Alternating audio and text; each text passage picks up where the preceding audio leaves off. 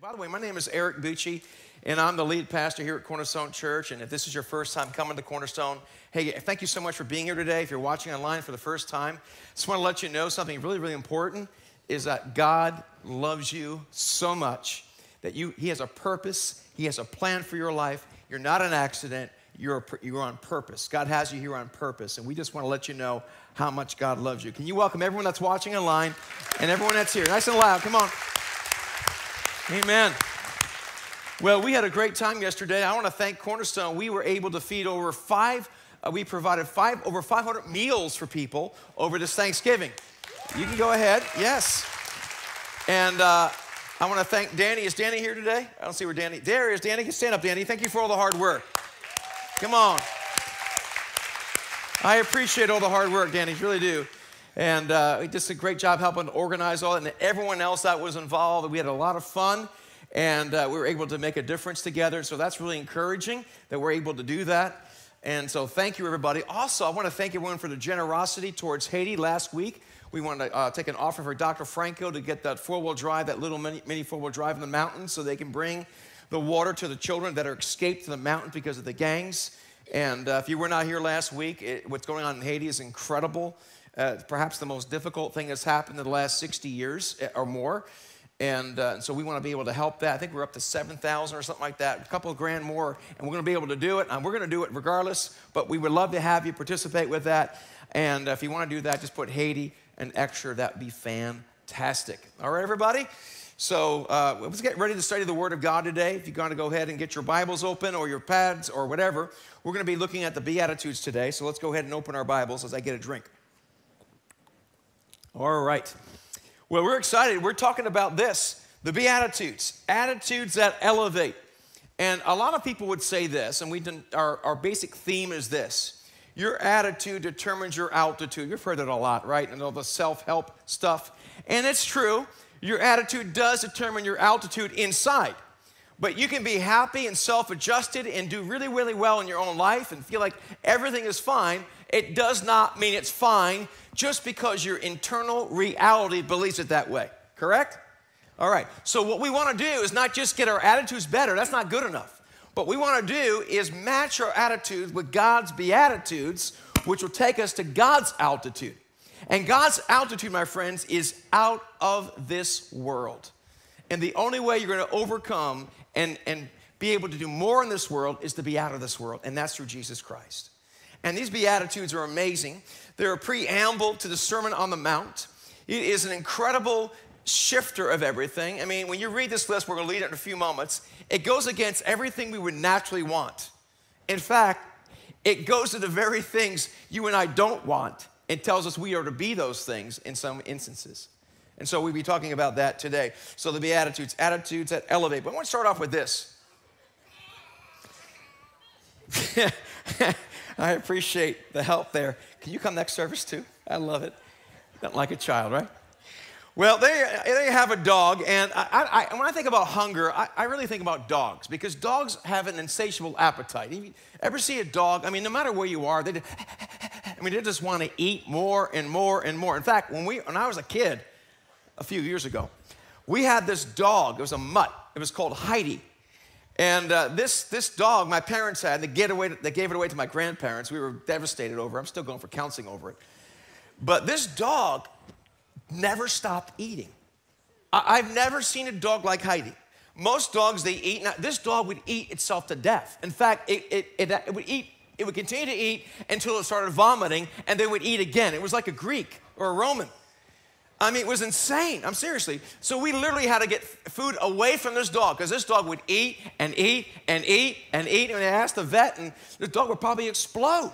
So we'd always eat constantly. We were like, what's the deal? It's like a teenager, right? You kept eating and eating and eating.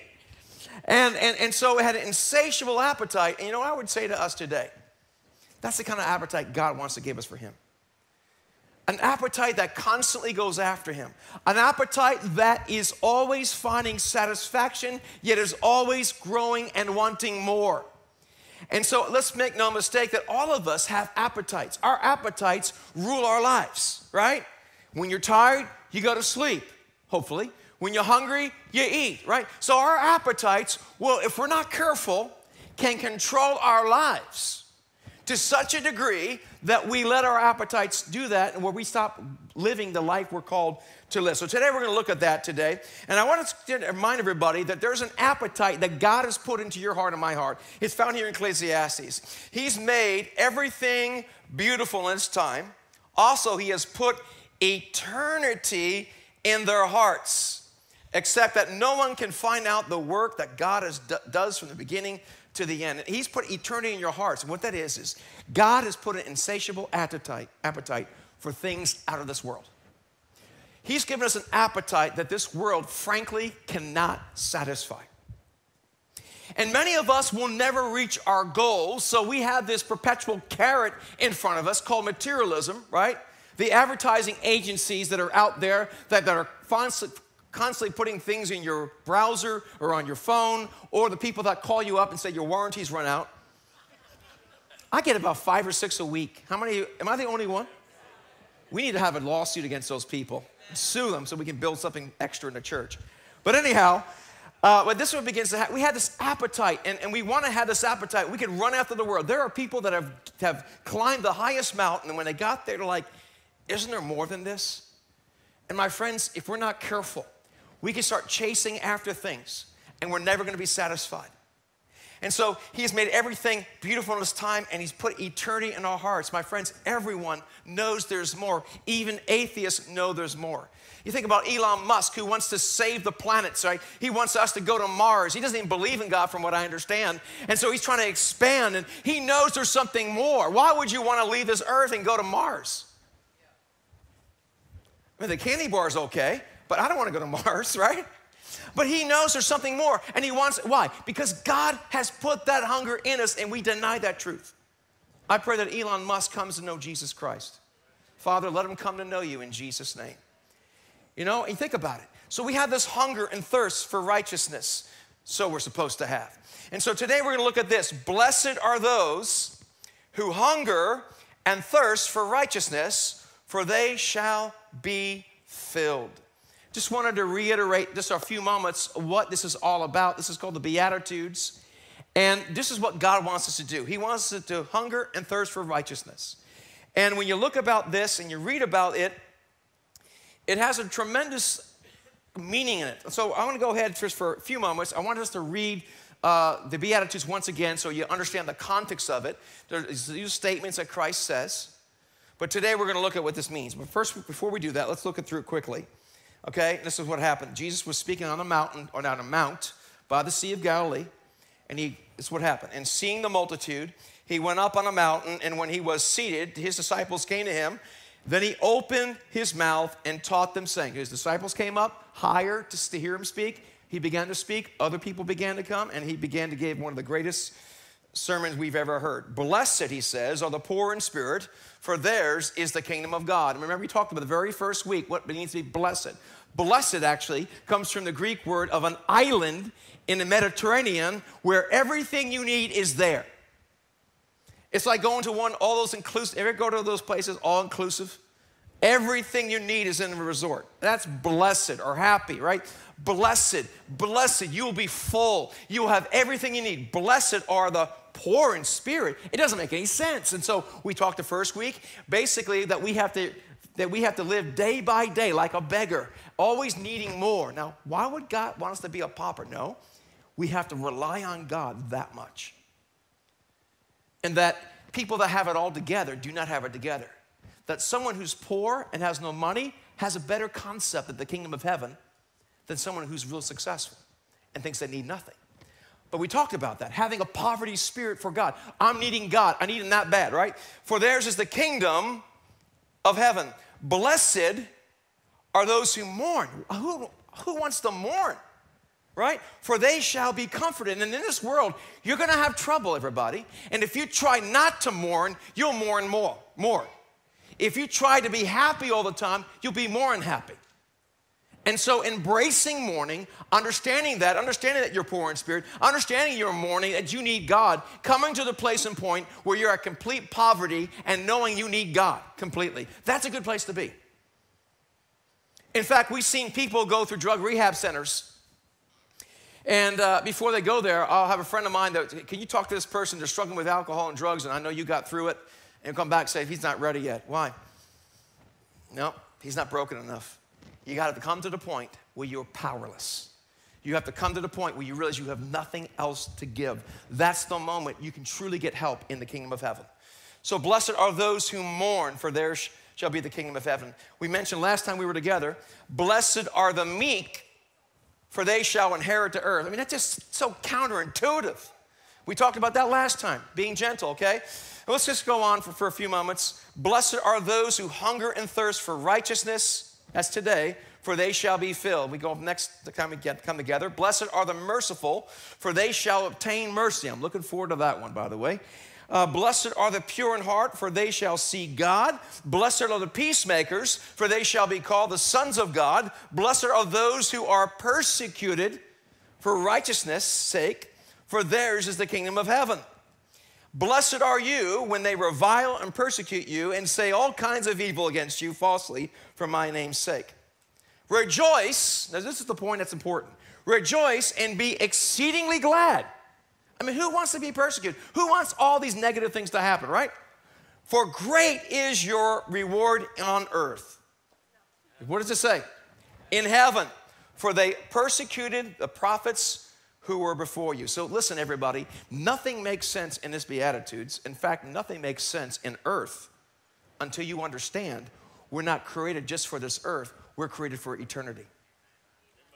Unless you understand that, you're never going to get this life correct. Anyone that talks about the here and now only is missing the point.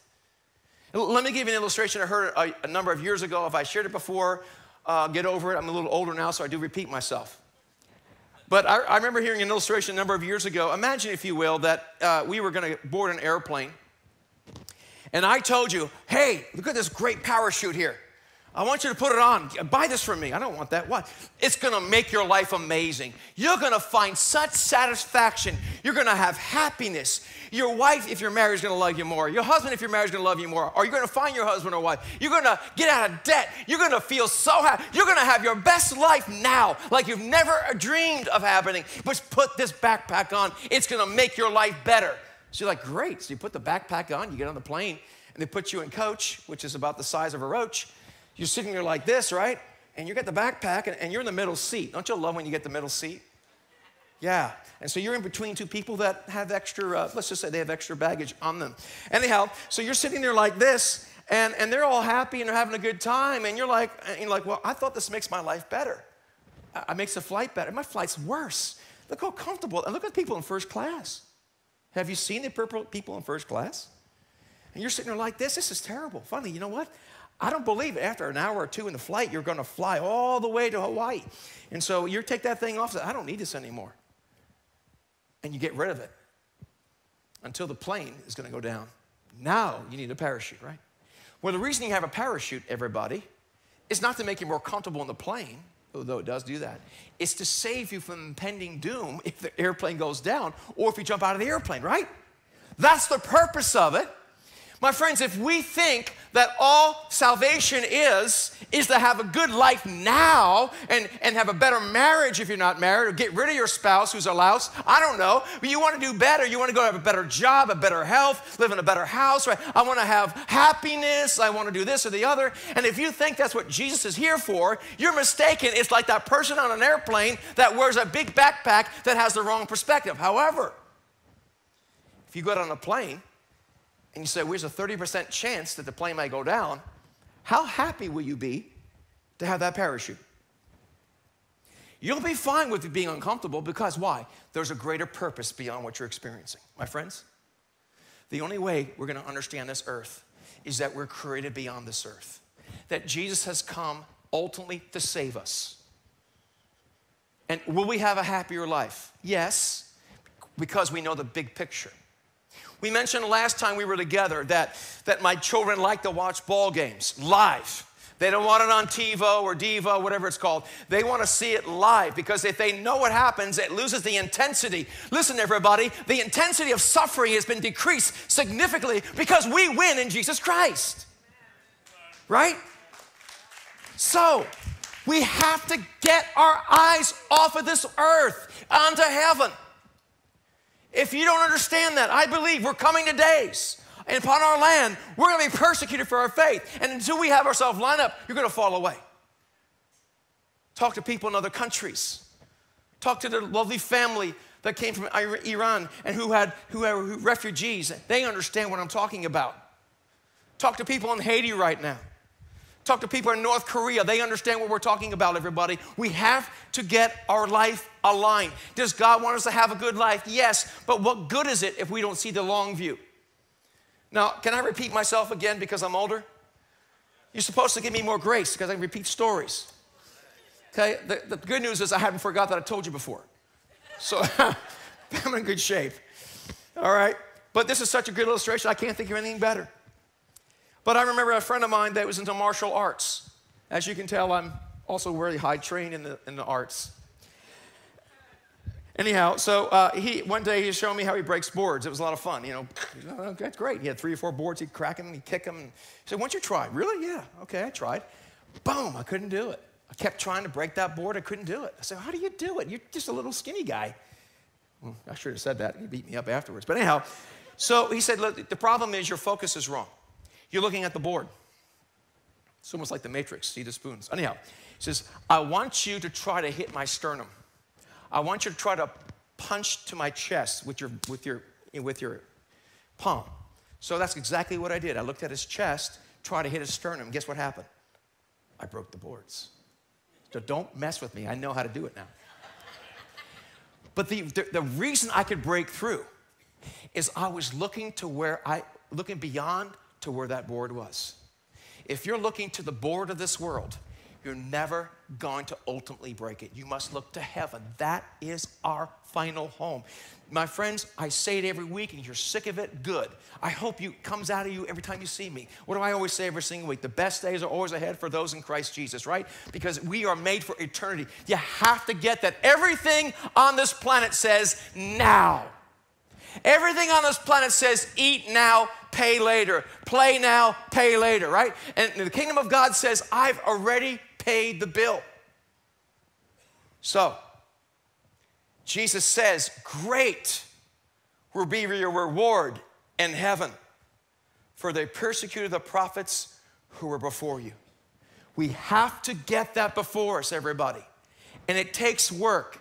Why? Because everything around us and about, we have appetites everywhere, don't we? Our hungers drive us.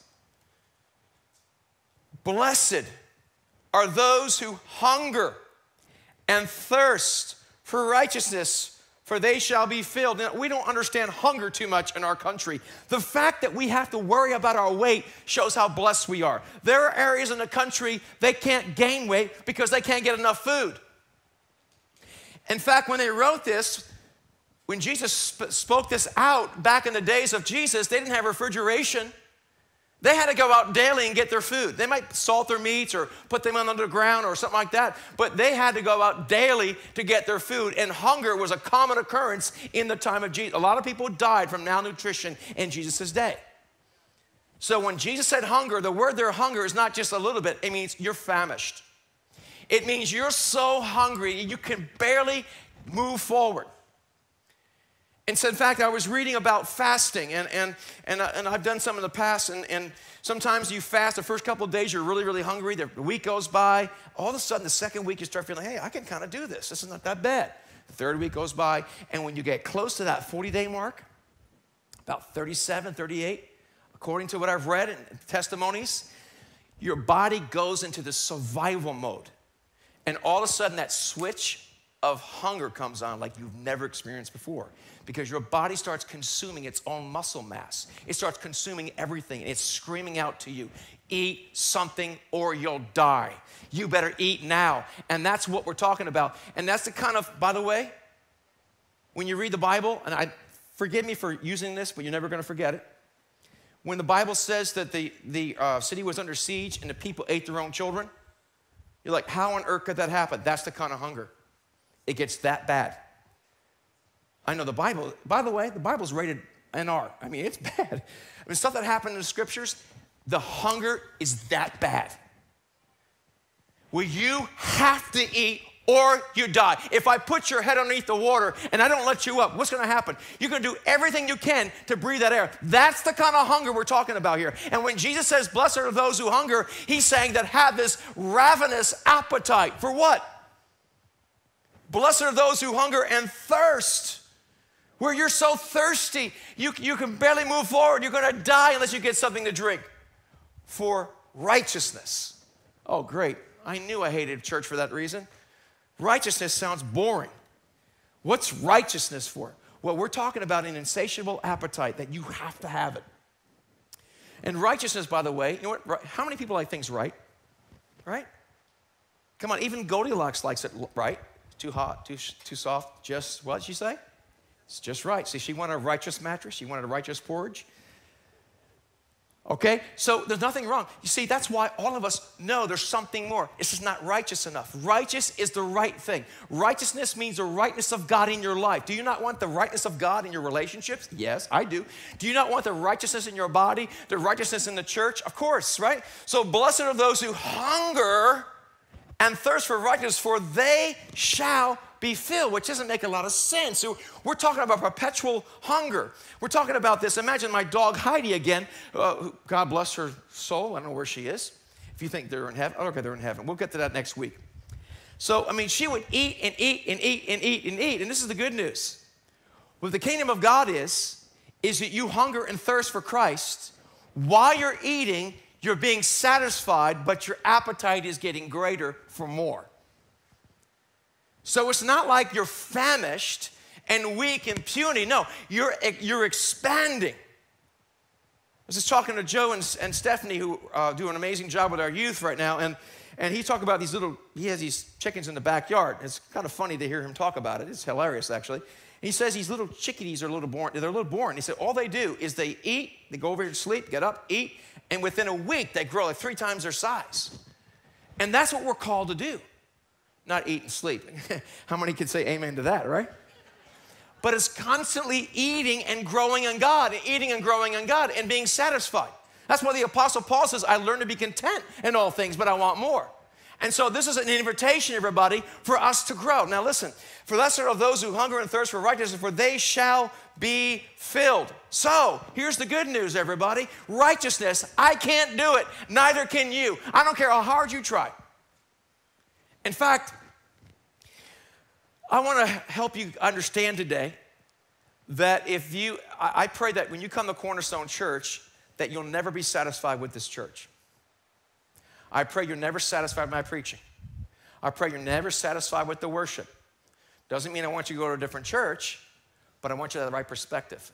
Who's the one that satisfies? Christ.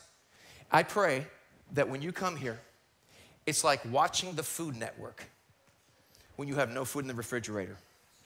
And I pray that we're showing you these incredible, scrumptious spiritual meals that are ready for you, and that you have an appetite to go and to begin to prepare these meals with the Lord and grow in Him. That's the purpose of Cornerstone Church. This church is not your answer. Christ is the answer. No pastor is your answer. I don't care how cool or uncool they are. It's not about that. It's about Christ. And the church is a community of people that should be walking close to God, getting a hunger and helping us to connect to God. The moment this church stops you from wanting to connect to Christ is the time it's time to leave. And I'll leave with you. Because it's not about Cornerstone, it's about Jesus. And I pray that you're hungrier by the worship. I pray that you want more because you want to get closer to God. Not that you can come more to church. It's not church that saves you, it's Christ that saves you. We got to tell some people, go home. You hear too much. My wife tells me that every day. Anyhow, just kidding. But this is the good news, everybody. Here, you can't earn your righteousness. I don't care how hard. This is what the truth. You are righteous in Christ. So, what we're talking about here, you're righteous in position, but we're not righteous in practice. Do you understand? We're righteous in position in Christ, but the practice is not there. When we find right, we're already righteous in Christ, but when we begin to do the practice, we become better in Christ. We become fuller. We become more efficient in Christ. We experience more of His presence. Is that not a good thing? So please, do not misunderstand. This is not about rules and regulations. This is about relationship and trusting God in that relationship to experience the fullness of Christ. Here's the good news, and it's really good news, because you're not good enough and I'm not good enough, for He made Him, that's Jesus, who knew no sin, to be sin for us, that we might become what? The righteousness of God, by working hard in church and by reading the Bible and praying and being part of a small group and handing out food and a clothing drives. That's how you, no, is that what it says, everybody? What does it say? What does it say? I want to hear you say it. In who? One more time. In Him. Notice that. The righteousness of God comes from only one, in Christ, not religion, not Cornerstone, not any church. And maybe your background is you were never good enough. Welcome to Cornerstone. None of us are good enough. Maybe you've been disappointed by your teachers or nuns or whatever, that you grew up in a Catholic school, and nothing wrong with Catholic schools. Maybe you went to a church where you're never doing enough for God. Guess what? Christ does it all. I'm preaching a whole lot better than you're amening. Seriously, this is good news. So we're the righteousness of God. So listen, everybody, we don't do these beatitudes to earn God's favor. You can't earn God's favor. Only through Jesus can you earn His favor. Do you understand what help? You catch what I'm saying? It's so important. So you are the righteousness. You are righteous in Christ. Here's another truth. What you hunger and thirst for drives your life. It does. It drives you physically. Maslow's hierarchy of needs. You know what that's all about? I need food, I need shelter, right? The higher you get, the more these basic needs of your body are satisfied, the more opportunity you have to spend on other pursuits. And in America, we're so blessed that we don't have to worry primarily about food and water and shelter, most of us. So we have these other pursuits. And so what you hunger for and thirst for drives your life. And so what's driving your life? I want to be liked by people. I want to have the biggest church in our district. I want to have this or the other, and I want to do this. And that's what drives your life. And so you're always in competition with somebody else and always feel like you're not good enough or you're better than somebody else. Who wants to live that life? I want to hunger and thirst for something that's beyond this earth. And so whatever your hunger and thirst for, what are you hungering and thirsting for? You know, when I was a kid, my mom used to tell me all the time, and now I'm telling my kids this, there's certain phrases that you say as a parent that's like in the DNA. And one of the statements we always tell our children, and you've all said it before, if your friends jump off a bridge, what, let me hear you say it. Will you? No, of course not, right? Here's another one. Don't eat before dinner. It's going to spoil your appetite. Here we go, right? How many of us are eating junk food of the earth, and we have lost our taste for what's good? I mean, when I was a kid, we drove my parents crazy. They go out to this expensive restaurant, and all we want are the golden arches. I'm not even going to say the name of the place. But, you know, several years ago, I haven't gone in a while, I decided to go to that place. And if you are owner of that place, God bless you. Whatever, just move on, okay? And I had something that's big, and it's a Mac, okay? And I liked it. Special sauce. It's flipping good, okay? So I ate it. It was 20 minutes later. I thought I was going to die. Because my body has been trained to like better food because my wife's an amazing cook.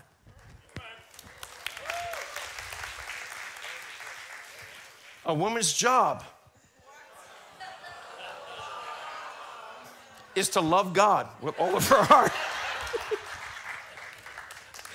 I just got canceled by half of you. But what happens is your appetite changes. I remember as a kid, and my kids do this, and I'll buy some sugar syrup, I'll get my Captain Crunch peanut butter, and I'll eat it, and then I'll come out and have dinner. Right? So how many times you and I, we eat the junk food of this earth and our appetite changes. We don't like to eat what's good. When someone's an alcoholic, they can't drink water. So what's happened is, in many ways, our appetites have changed. Instead of hungering for righteousness, we hunger for substitutes. We're eating donuts, which I call do-nots. If you eat donuts all day long, you're going to be malnourished. It's not one of the major 4 groups, unless it's Krispy Kreme off the conveyor belt, okay? So listen, everybody, if all you're doing is, so what is God saying? I want you to hunger and thirst for righteousness. Why? Because you're designed for righteousness. And righteousness is only established in relationship with Christ. And when you're in the right position in Christ, and you have the right position, you have the right practices together, it brings a fulfillment that nothing can take away from you. So, what you hunger and thirst for drives your life. Ho! Sounds like a rapper. Anyhow, Isaiah 55, 1 and 2. It's funny, isn't it? I mean, they actually say that. Ho, like, hey, whoa, ho. Pay attention, basically. Ho, everyone who thirst, come to the waters. And you who have no money, come to buy and eat. Yes, come buy wine and milk without money and without price. Why do you spend money for what is not bread? And your wages for what does not satisfy? Look, guys, is that not the case? Running after the American dream, running after happiness. You're going to be the most miserable person in the world if you run after happiness. Happiness is a false god in America. It's a horrific god. Fundamentally, our country's way off base because we think that happiness is no, it's not. Holiness is. Why do you spend money on wages for what does not satisfy? Listen carefully to me and eat what is good, and let your soul delight itself in abundance. So that's what God would have for us, everybody. He wants us to be satisfied. What parent does not want their child? Why does a mother or father does not want their kids to eat before their meal? Why do they want them to eat good food for? Because they want them to grow strong. God wants the same. But we've been trained in the righteousness, not of God, but we've been trained in the rottenness of the earthly food. So, you've heard me say this 1,000 times, and I'm going to repeat myself again. What you feed leads. Whatever you eat. So what are we eating upon? What are we doing that? So what hunger and thirst for drives your life. What you feed leads. And you know what Jesus says? He said this. He was at the woman at the well, one of the great stories, and she was to make a long story short, she was not what you call a religious person. She had 5 different husbands, and the one she was with right now was not her husband, and Jesus was talking to her. She says, she says, you a Jew, a man giving me, talking to me, and he says, I have water that will satisfy you. She's, give me some of this water. And he was talking about her spirituality, right? God cares more about you than what your current affairs are, because he sees you beyond your current circumstances, and he sees you in eternity. So this is what Jesus says.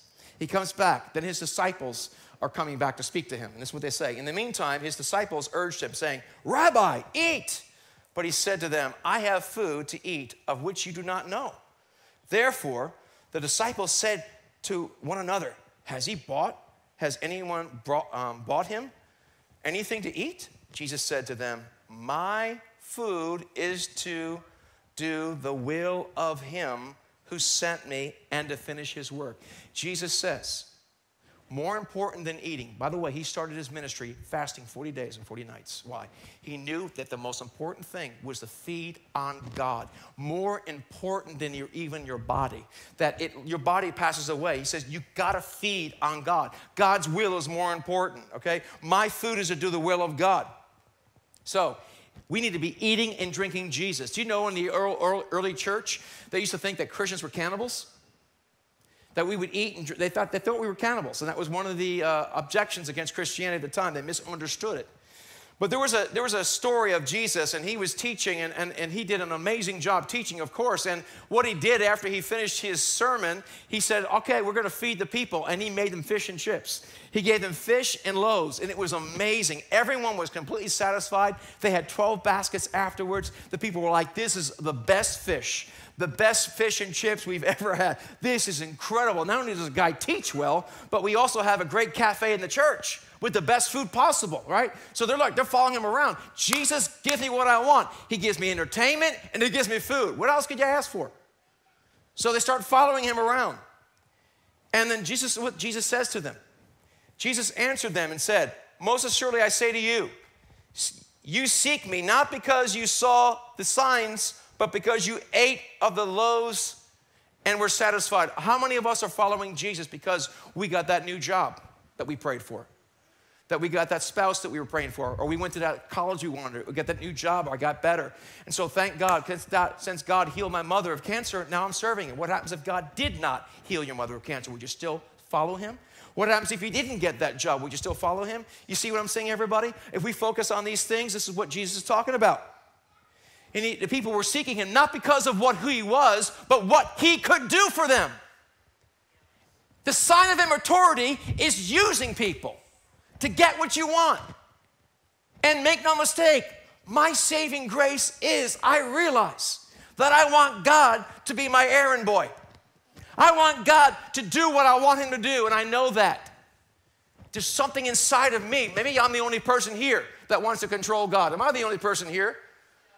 Thank you. There's 2 of you here. The rest of you are so holy you shouldn't be in here in church. Start your own church. Most assuredly I say to you, seek me not because you saw the signs, but because you ate of the loaves and were filled. Do not labor for food which perishes. A career perishes. Yes, even your house and your family. They go to heaven, hopefully. What? But for the food which endures to what? Can you see that, everybody? Which the Son of Man will give you, because God the Father has set his seal upon him. Then they said to him, Lord, give us this bread always. He says, I'm the bread that came from heaven, he talks about. And Jesus said to them, I am the bread of life. He or she who comes to me shall never hunger, and he who believes in me shall never thirst. But I thought the Bible says, blessed are those who hunger and thirst. Okay, hang on. For my flesh is food indeed, and my blood is drink indeed. He who eats my flesh and drinks my blood abides in me and I in him. What does that simply mean? That means your sustenance. You understand that you must feed on Jesus. You feed on what he did and who he is. And that is the most important element in your life. When you and I understand that truth and live in that truth and abide in that truth, it gives us a satisfaction that this world cannot give us, because it's not of this world. It's out of this world. Now check this out. People, you know what Jesus did? People are like, what is he talking about? Eat his flesh, drink his blood. This is what God will often do. God will often offend the mind to reveal your heart. God will often offend your mind to reveal your heart. These people got offended. Why? They didn't like the message. I don't like that church. It's all legalism. Why do you say that? Because I don't want to deal with it. You know, this guy Jesus, I don't know about him. You know what? Why?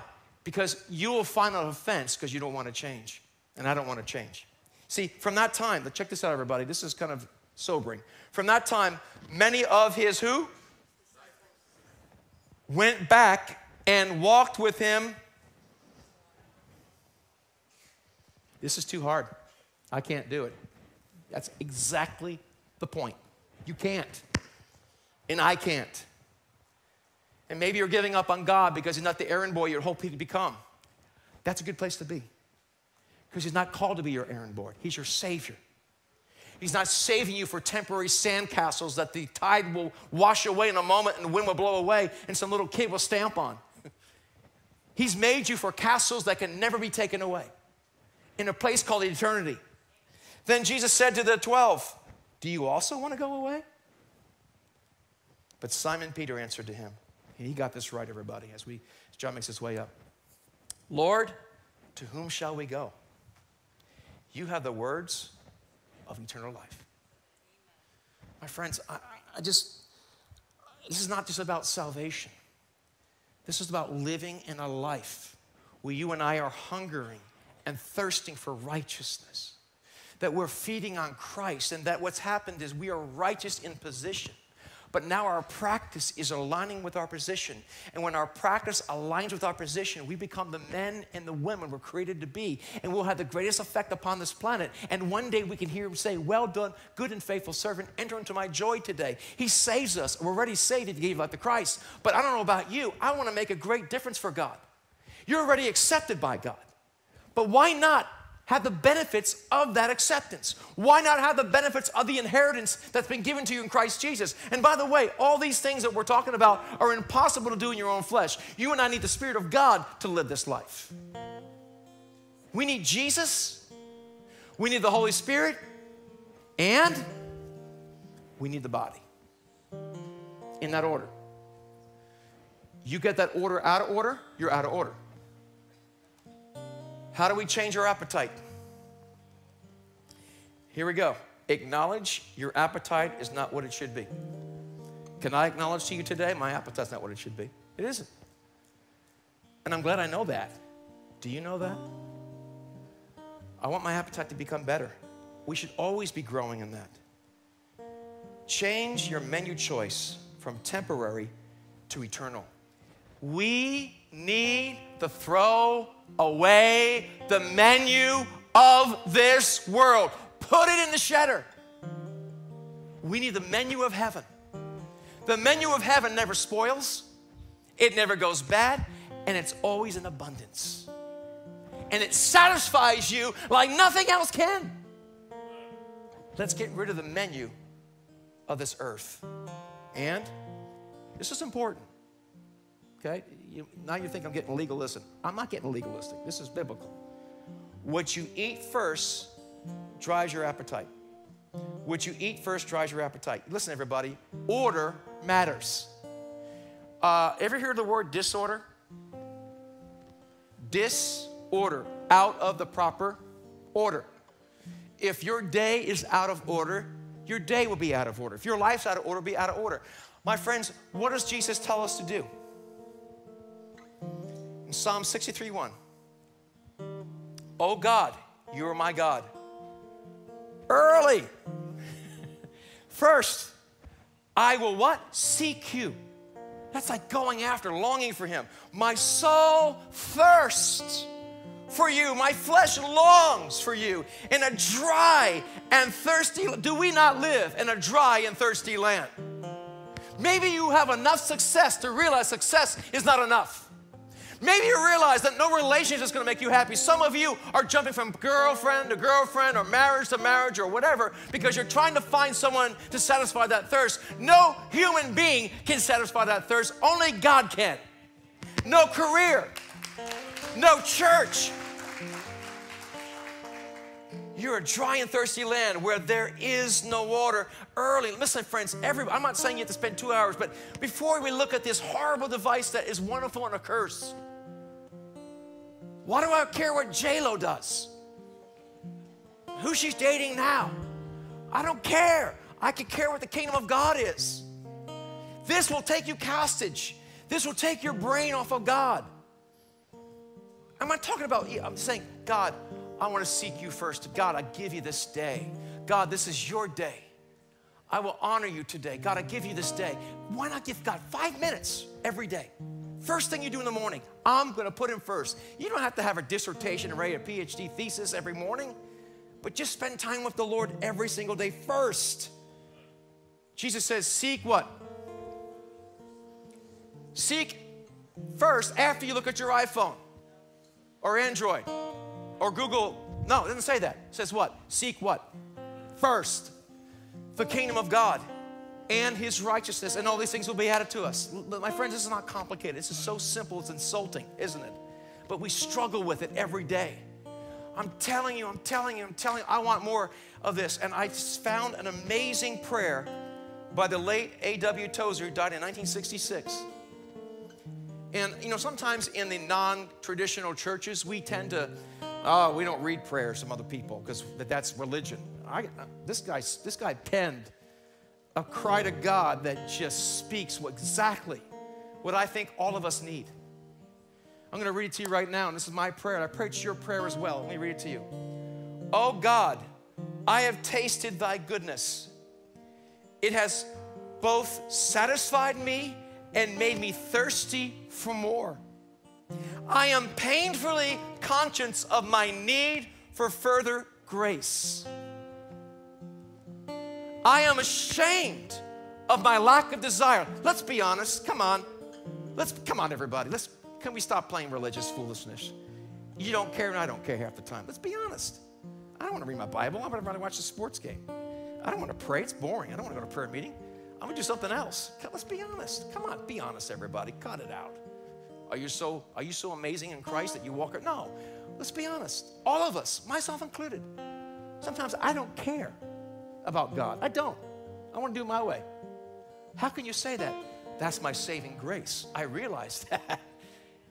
Right? I'm ashamed of my lack of desire.